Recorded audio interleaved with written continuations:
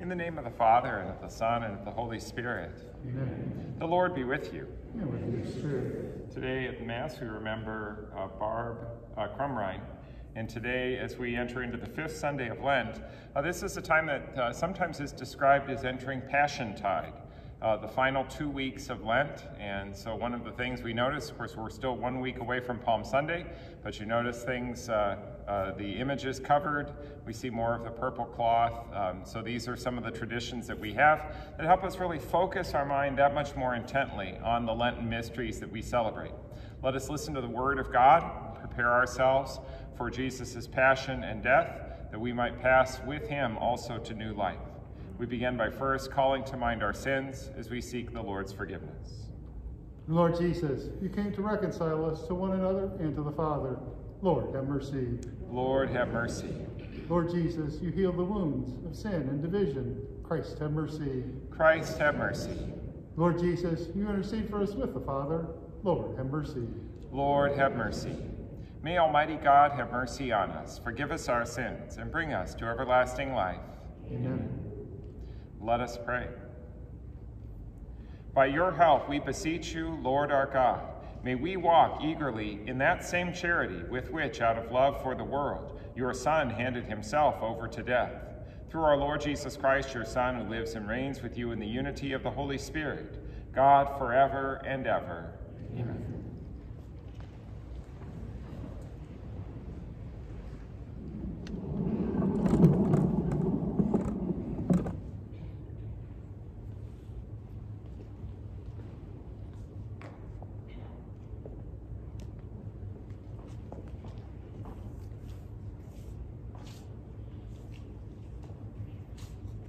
A reading from the book of the prophet Jeremiah. The days are coming, says the Lord, when I will make a new covenant with the house of Israel and the house of Judah. It will not be like the covenant I made with their fathers, the day I took them by the hand to lead them forth from the land of Egypt. For they broke my covenant, and I had to show myself their master, says the Lord. But this is the covenant I will make with the house of Israel for those days, says the Lord. I will place my law within them and write it upon their hearts. I will be their God, and they shall be my people. No longer will they have need to teach their friends and relatives how to know the Lord. All from the least to the greatest shall know me, says the Lord. For I will forgive their evil doings and remember their sins no more. The word of the Lord. Thanks be to God. Our responsorial psalm, create a clean heart in me, O Lord. Create a clean heart in me, O God. Have mercy on me, O God, in your goodness. In the greatness of your compassion, wipe out my offense. Truly, wash me from my guilt, and of my sin cleanse me. A clean heart create for me, O God. A steadfast spirit renew within me. Cast me not out from your presence, and your Holy Spirit take not from me. Give me back the joy of your salvation, and a willing spirit sustain me. I will teach transgressors your ways, and sinners shall return to you.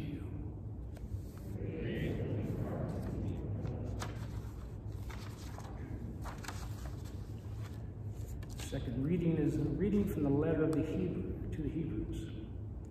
In the days when Christ Jesus was in the flesh, he offered prayers and supplications with loud cries and tears to the one who was able to save him from death. And he was heard because of his reverence. Son though he was, he learned obedience from what he suffered. And when he was made perfect, he became the source of eternal salvation to all who obeyed him. The word of the Lord.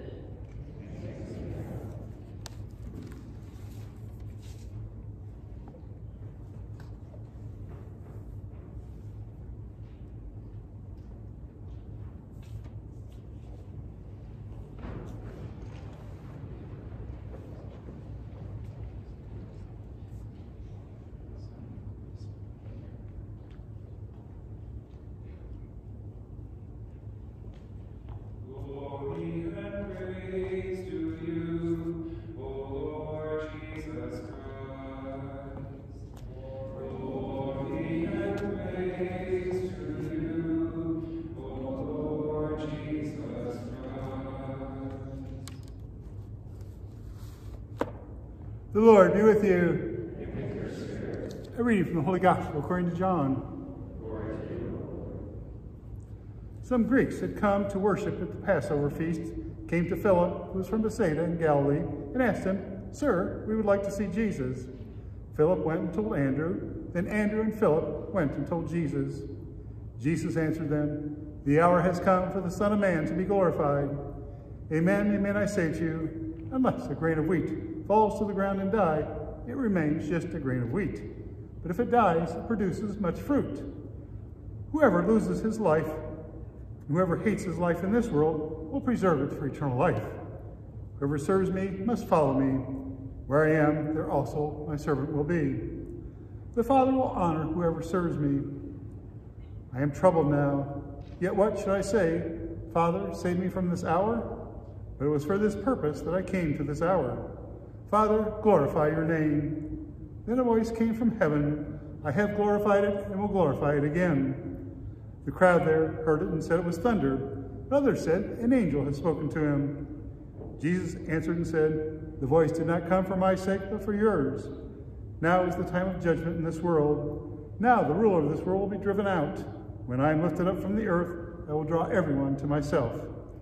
He said this, indicating what kind of death he would die. The Gospel of the Lord.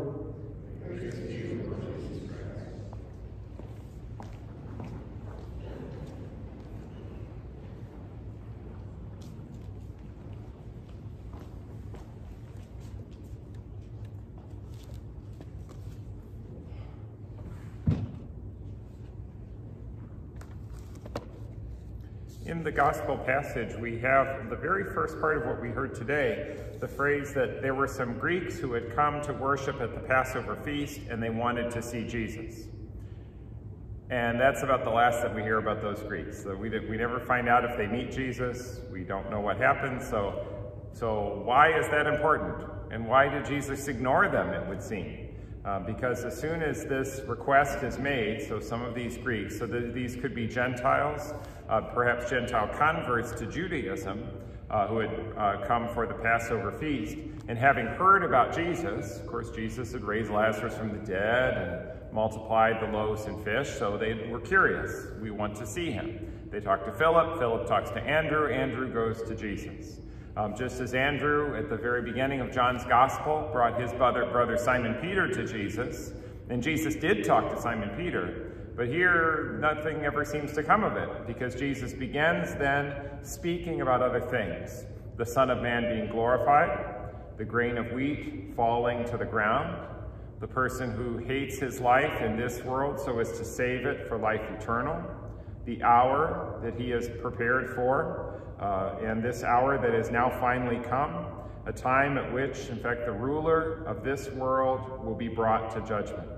And then at the very end of the gospel today, he then speaks of being lifted up from the earth, and when he does so, then he says, "I will draw everyone to myself," including, presumably, the Greeks, who at the beginning of this particular passage wanted to see Jesus. Now, why would this happen? Why would this passage evolve in this way?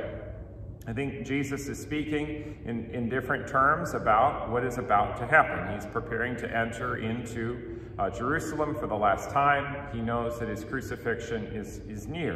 One might say he was perhaps preoccupied, that he was thinking so much of all of the things that he would have to endure, while the Greeks who wanted to see him just sort of slipped his mind. I'm not sure that that's entirely a fair way to put that. Certainly, Jesus does have his mind and his attention fixed on the passages to come. By going to the cross, he in fact will be that grain of wheat that will fall to the ground and die, but for what purpose? So that, in fact, it can produce much fruit. So yes, these converts want to come and see Jesus. They'd like to talk with him. They'd like to meet him. But Jesus has come not just simply to talk. It's now time to do. It's now time for him to accomplish the work that in fact will be much greater than just simply meeting Jesus. Here, because of this work he is about to undertake, we can say that he is going to save them. So in fact, they can in fact encounter new life in Jesus. That's a lot better than just simply talking to him. In fact, I think we might say that there is a little bit of a temptation presented in here. There are these Greeks that come and they want to visit with Jesus.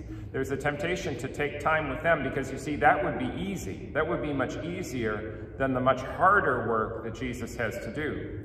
And lest any of that distract for a moment from the real purpose of Jesus' mission here, why he has come, notice that he doesn't let anything stand in the way of that. He is focused on fulfilling the Father's will, because this is, in fact, what will do the greatest good for Andrew and Philip and for the Greeks and the Jews and the entire world. So, in fact, he will bring that gift of salvation. So he is focused on that, on being a good servant and serving the Father's will, so that the Father might glorify his name, and he would glorify his name by sending his only begotten Son, so we might encounter salvation from him. This is the glory that has been revealed by the Father, the glory of an only begotten Son who comes into the world to bring life and truth. We heard all of those things from the very beginning of John's Gospel. That's all from John chapter 1. And so that glory is now revealed, and the hour has come for that glory, in fact, to be revealed in its greatest form, and that is in the suffering Christ on the cross. So I said that it's no longer time to talk, it's now time to do. I think this is a good lesson for us as well in this Lenten season. Sometimes we kind of make plans, we say, here's what I'm going to do in Lent. Oh, wouldn't it be nice? I'll work on this, I'll work on that. Enough talking. Now is the time for us to set aside the good intentions to say, this is what I want to dedicate myself to. No, the time has grown short. The time is here in which we're preparing to walk those final steps with our Lord to Calvary. So in fact, yes, let us heed that voice of the Lord, and that invitation, in fact, to follow Christ all the way. So that we might, in fact, accomplish in this Lenten season what we had set out to accomplish, not talking, but doing the things that we had said. One of the things that we can also say Jesus has come to do is not just simply to talk about what the gift of salvation is, but the letter to the Hebrews really shows that Jesus embodies that. It's really quite an interesting expression. It's a short second reading, but we remember that Jesus offers up prayers in the flesh to the one who could save him from death, and he was heard because of his reverence and his obedience. And so Jesus is the Son who has learned obedience from what he suffered, and when made perfect, becomes the source of salvation to all who become obedient in him. What a strange expression that is. So how is it that Jesus can learn obedience? What does Jesus need to learn if he is God and he knows everything? That's to say, he is omniscient. There's no lack in Jesus' knowledge, and yet Hebrews says that Jesus learned obedience. Well, learning obedience, that implies that a person needs to learn obedience because maybe they've been disobedient. And that's not the case, because we know that about Jesus. He certainly never sinned, and certainly in that sense, never disobeyed. So he doesn't have to learn to obey, because he always obeys. And that he learns this from what he suffers. We know that he suffers. And then when made perfect, isn't Jesus perfect already? Jesus is the perfect Son of God. But each of these phrases, this expression that we have from the second reading, I think every one of these things, really needs to be listened to very carefully. That to learn obedience, yes, we know that the Son is always obedient to the Father, and he already knows everything. But we can say that he learns obedience in this respect. He says that in the flesh, Jesus, in fact, can prove that obedience and carry that obedience, which he always practices. But he can carry it through all the way in the greatest expression of obedience possible. So we might say, I don't know if it's growing in obedience, but we can say he can learn it in the sense that he models it for us. And we, in fact, benefit, not from Jesus talking merely about taking up our cross, but by seeing Jesus do it. So what Jesus gives us is more than just words, but a model for us to follow. And when made perfect, but sometimes in that word perfect, it means it can be the opposite of imperfect, meaning something that is flawed. But perfect, to perfect something, can mean to bring it to completion. And I would suggest that's the better way to interpret that word perfect. That when he was made perfect, meaning when he had completed all of this, when he had brought to completion, to perfect completion, this act of obedience, then Jesus becomes for us the source of salvation. And that happens as he dies on the cross. We can say that to some extent, he can talk with these Greeks who want to talk to him, but how much better it is that Jesus comes, in fact, not to be distracted from his primary mission, but to fulfill that mission, this task that he had come to accomplish for our salvation. We can say also that from using the first reading from the prophet Jeremiah, what did Jeremiah say? He says, this is not like what happened in previous days when God provided the commandments, when God brought the people out of Egypt and then revealed his law to them written on stone. Instead, what will happen is that God will write that law on their hearts, that in fact he will impress upon our very hearts the law of God. So that way we no longer will have need to teach friends and relatives how to know the Lord, but we will all know the Lord. Well, how can that happen unless it's Jesus himself, not just simply telling us, here's what you should do, but in this act of showing us that in the flesh and through his actions, as Jesus completes this self-offering, as he brings us to salvation, as he dies on the cross, as he bears forth new fruit, as that fruit, in fact, blossoms then within the graces that are given to us, Jesus gives us a profound gift, that seeing his act of love, we come to know what it truly means to obey the Father, to love the Father, to offer oneself up in obedience and in love. So that law is impressed upon our heart. It makes an impact on us. So the real gift of salvation, we can say, that is offered to those who might say, well, we're curious, we'd like to meet Jesus. No, how much better to know him and to be saved by him, to come to know Jesus as the revelation of the Father, which will be perfect, which will be brought to perfection in that and consummated in that offering on the cross. And so yes, when Jesus in fact is glorified, and how will that happen? When he is lifted up on the cross. And what will happen then? Then he will draw everyone to himself. One of the things that Jesus often told the disciples is that his mission was to the house of Israel. He went after the lost sheep of the house of Israel, to the Jews. It's not yet time for him to minister to the Gentiles, but we can tell it's about to happen. And it will happen, actually, when Jesus dies on the cross, because he will draw everyone to himself, not just simply the descendants of Israel, not just simply the Jews, but Jews and Gentiles alike, who will not just hear about Jesus, but come to know him as his law is written on their hearts. What a profound gift that is. What a profound way of thinking about that. That it is now time for the judgment of this world, when the ruler of this world will be driven out. Jesus is about to go face judgment himself.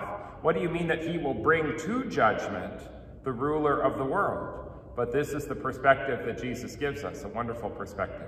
Yes, Pontius Pilate, King Herod, oh sure, they'll stand in judgment over Jesus. They'll say what they'll have to say. They'll pronounce judgment over him. But it's ultimately Jesus who is passing judgment on the ruler of this world, on the evil one, and taking away from the evil one his power at this time. So no longer the ruler of the world, but Christ, who will become the King of Kings, will reign in our hearts, setting us truly free, no longer being slaves of sin, slaves to the evil one, but in fact being claimed by Christ, being claimed by his obedience and his love, so we might know and love the Lord as adopted sons and daughters, as heirs to this promise of the kingdom of God. This is a profound paschal mystery that we prepare to celebrate. Jesus reveals himself in his love to the Father and invites us into the mystery of that divine love as well. So let us be faithful in walking with our Lord to the cross. We're ready now to follow him to the end, to put into practice our good intentions, not just in word, but in fact in deed and in action. Let us be true to the commitments we have made. Let us love our Lord faithfully to the end as he has loved us.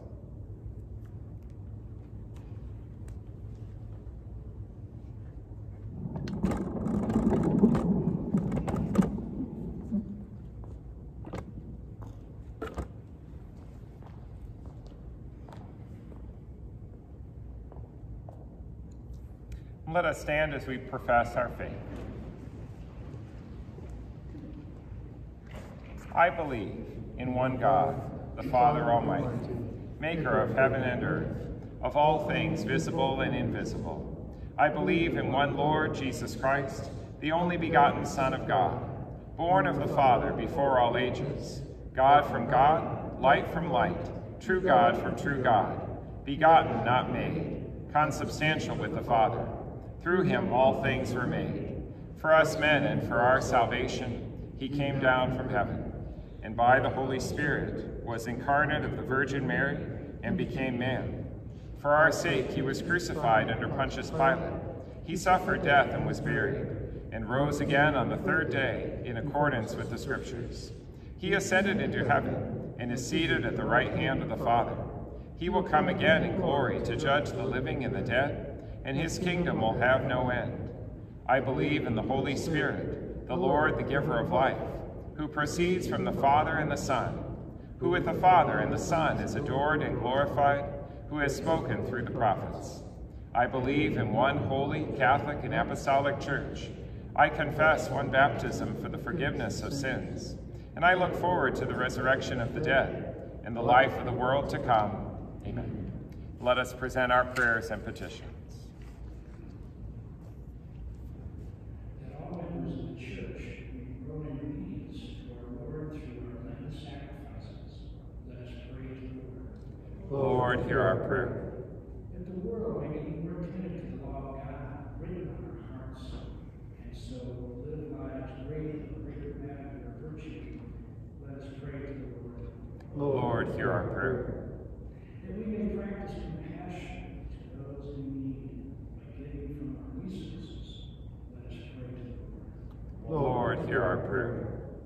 And that the purifying grace of God may save all those who suffer from any illness, and for the end of the spread of disease, let us pray to the Lord. Lord, hear our prayer. And that through prayers the apostles Philip and Andrew, the departed, may indeed see Jesus face to face, especially Mary Bragg. Let us pray to the Lord. Lord, hear our prayer. Let us pray for the protection of our religious liberties, our freedom of conscience, and the freedoms of the Church. Saint Michael, the Archangel, defend us in battle. Be our protection against the wickedness and snares of the devil. May God rebuke him, we humbly pray. And do thou, O Prince of the heavenly host, by the divine power of God, cast into hell Satan and all the evil spirits who roam throughout the world seeking the ruin of souls. Amen. Almighty and merciful God, we ask you to hear and answer these prayers that we make in faith, for we ask them through Christ our Lord. Amen.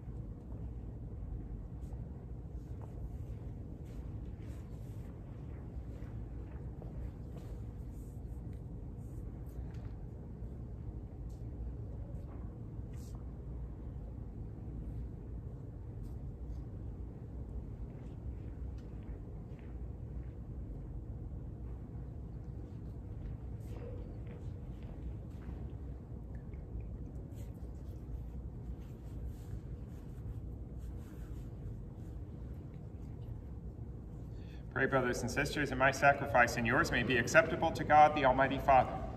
Lord, accept the sacrifice at your hands, for praise and glory of his name, for our faith and loss of the Church. Hear us, Almighty God, and having instilled in your servants the teachings of the Christian faith, graciously purify them by the working of this sacrifice. Through Christ our Lord. Amen. The Lord be with you. And with your spirit, Lift up your hearts. we lift them up to the Lord. Let us give thanks to the Lord our God. It is right and just. It is truly right and just, our duty and our salvation, always and everywhere to give you thanks, Lord, Holy Father, Almighty and eternal God. For you have given your children a sacred time for the renewing and purifying of their hearts.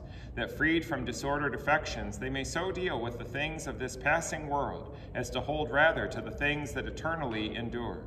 And so, with all the angels and saints, we praise you as without end we acclaim. Holy, holy, holy, Lord God of hosts, heaven and earth are full of your glory. Hosanna in the highest. Blessed is he who comes in the name of the Lord. Hosanna in the highest.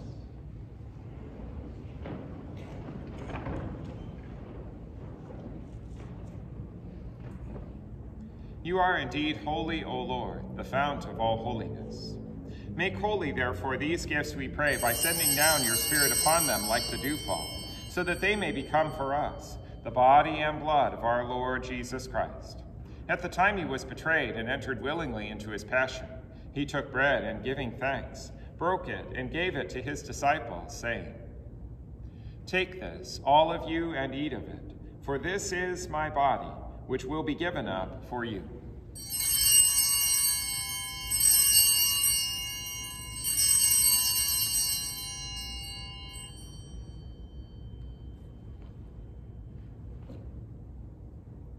In a similar way, when supper was ended, he took the chalice, and once more giving thanks, he gave it to his disciples, saying, "Take this, all of you, and drink from it, for this is the chalice of my blood, the blood of the new and eternal covenant, which will be poured out for you and for many for the forgiveness of sins.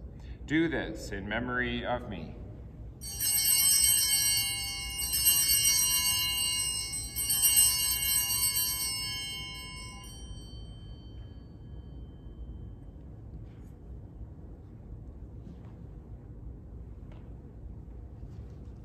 The mystery of faith.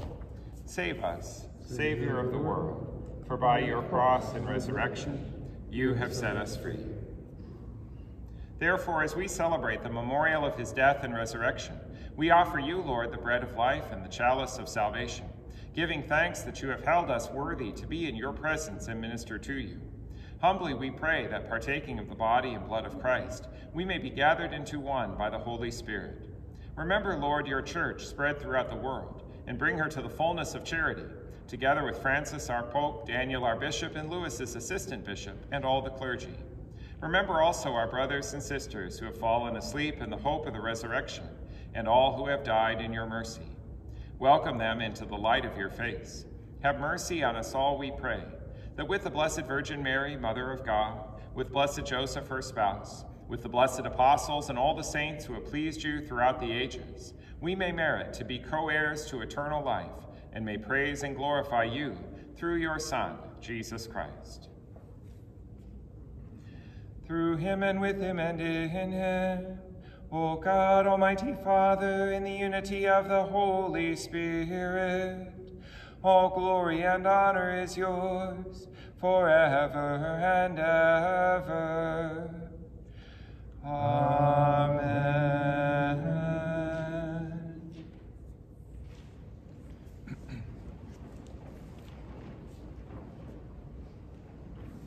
At the Savior's command, and formed by divine teaching, we dare to say, Our Father, who art in heaven, hallowed be thy name. Thy kingdom come, thy will be done, on earth as it is in heaven. Give us this day our daily bread, and forgive us our trespasses, as we forgive those who trespass against us. And lead us not into temptation, but deliver us from evil. Deliver us, Lord, we pray, from every evil. Graciously grant peace in our days, that by the help of your mercy we may be always free from sin and safe from all distress, as we await the blessed hope and the coming of our Savior, Jesus Christ.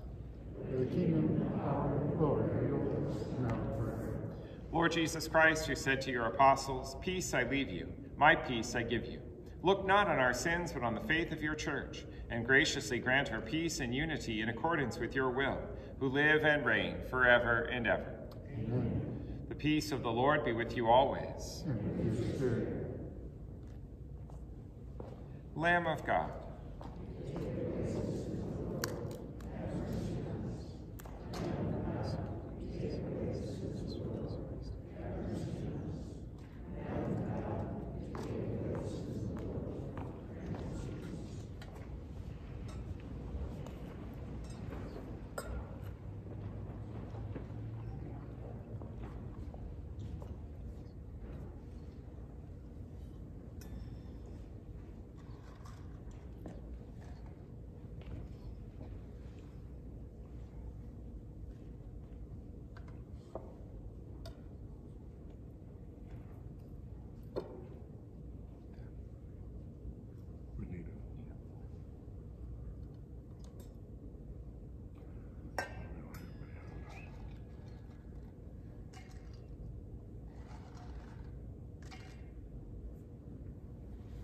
Behold the Lamb of God. Behold him who takes away the sins of the world.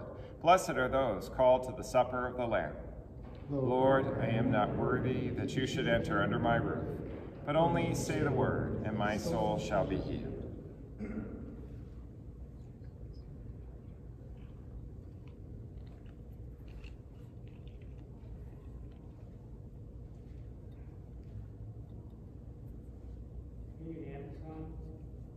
Everyone who lives and believes in me will not die forever.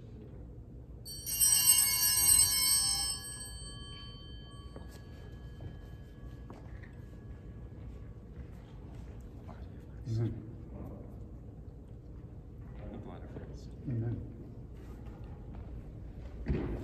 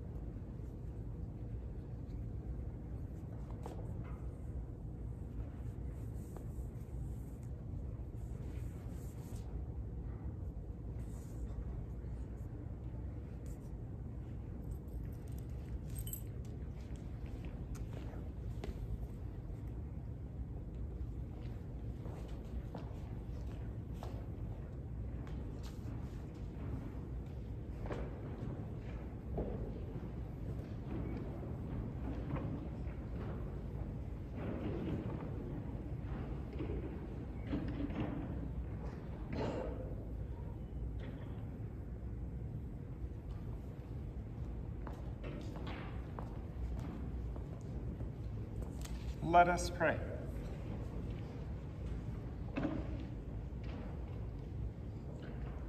We pray, Almighty God, that we may always be counted among the members of Christ, in whose body and blood we have communion, who lives and reigns forever and ever.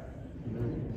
The word of thanks to the Men's Club for the fish fry that took place yesterday. So it was really very well attended, and I know the food was excellent. So much progress was made. Also donations for playground, the new playground system.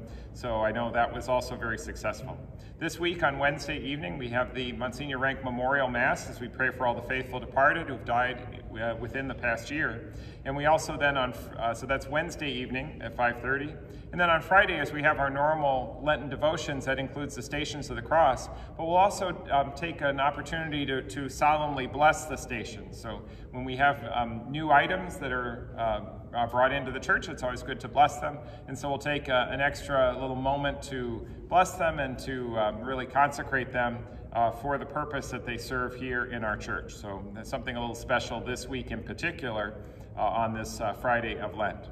Please remember to support the parish through your regular contributions. We're appreciative of your support, both of St. Thomas Parish and St. Thomas School. Contributions can be made in the purple baskets in the back of the church or online. And for those taking communion, to the homebound. Almighty God, bless those who carry the body of Christ to our absent brothers and sisters. May this sacrament and our union of prayer be a source of strength for them. Through Christ our Lord. Amen.